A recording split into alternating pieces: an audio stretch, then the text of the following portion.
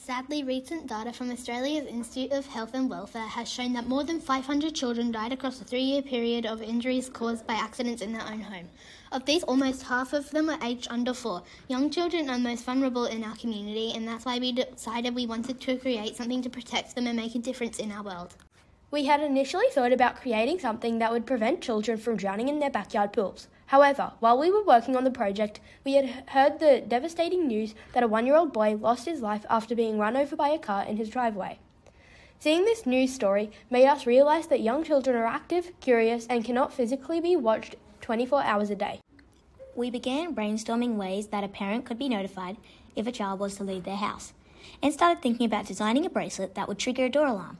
We looked at a range of door alarms that could be triggered when someone walked through. We found a passive infrared sensor and contact sensors. However, this would be activated when anyone walked through, not just the child wearing the bracelet. We then started thinking about security alarms in shops. We found out that these systems use a radio frequency identification or RFID tags and readers. The reader is a transmitter that sits at the back of the shop exit and emits a radio wave which then bounces off people as they walk past and reflects back. If someone is walking out with an item with an RFID tag, the tag will catch an incoming radio wave and sends it back with a unique identifier to tell the computer system which item has been detected. We took this model and applied it to our concept of the safelet, where the door sensor holds the RFID reader and the child's bracelet will contain an RFID tag. We began looking for ways to simulate the RFID reader and tag system and came across a PicoDev RFID module which could be used with any microbit and any RFID tag.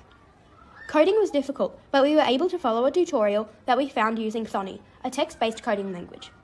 We have also created a mock-up of an app that could be used to send a notification to the door RFID reader has sensed the child's RFID tag. This would become a part of the smart home system, which could then be expanded to include sensors in other areas of the house. For example, a cupboard containing medicines or poison. Having shown our prototype to a number of parents, the feedback is that this system would help them feel more at ease in their stressful day-to-day lives. So this would make a significant difference to their well-being. In line with our Catholic values, we believe that the safelet will provide a way for human dignity and common good to be achieved.